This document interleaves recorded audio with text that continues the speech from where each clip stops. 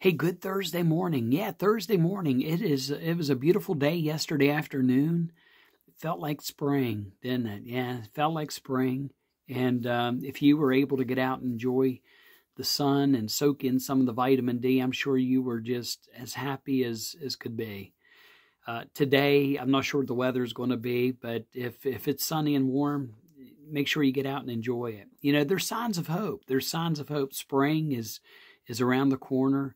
Today here in Ritchie County, there's a clinic out at the 4-H grounds, and I'm sure if you were on the list, you probably got your call, and if not, there's always next week.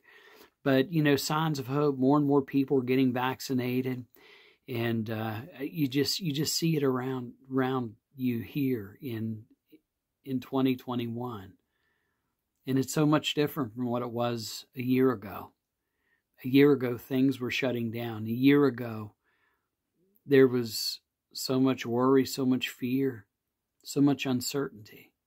But you know what? God got us through those moments. And now we're towards the end of this pandemic, and there are signs of hope everywhere. More and more people getting the vaccination. I can't even talk.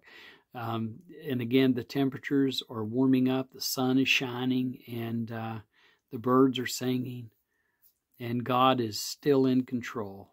And there's brighter days ahead. So today I want to share with you a prayer by Habakkuk in the Old Testament, a prophet, one of the minor prophets.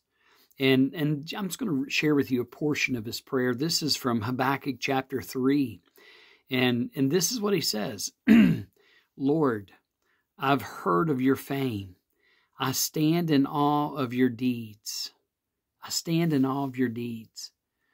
And what he's talking about, you know, here you have a prophet who is recalling and remembering the covenant that God made with the people of Israel and the people of Judah, how God provided in the wilderness, how God parted the Red Sea, how God fed them when they were hungry, how God provided water, how God destroyed and defeated enemies when God's people were opposed.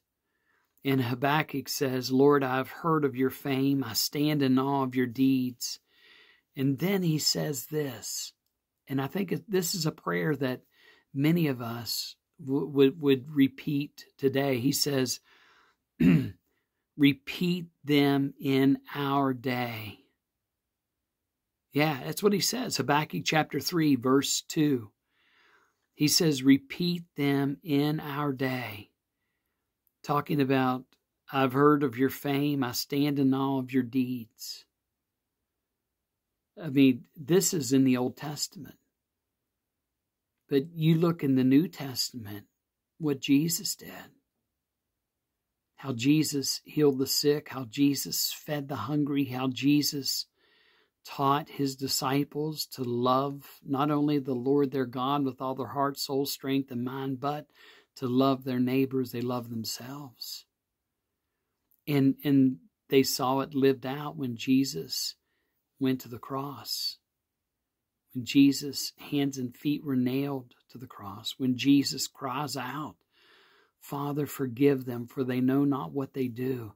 Habakkuk in the Old Testament, he's not even aware of what is to come. He's only looking back and seeing what has taken place. And he's crying out for God in his prayer. He says, I stand in awe of your deeds, Lord. Repeat them in our day, in our time, make them known. And then he says, in wrath, remember mercy.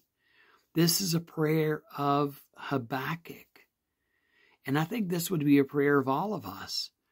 Repeat them in our day. The disciples went on from Jerusalem. And what did they do? They healed the sick. They went on and proclaimed the good news of Jesus in every community they went. They shared the love of Christ to people of different cultures. And they gave signs of hope to everyone they encountered. And I think our prayer today would be like Habakkuk's prayer. I stand in awe of your deeds, Lord.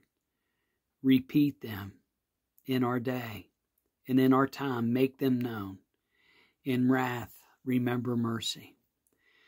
I hope this prayer speaks to you wherever you are today, because we need the Lord. 1 year in of this pandemic, and already we see signs of hope.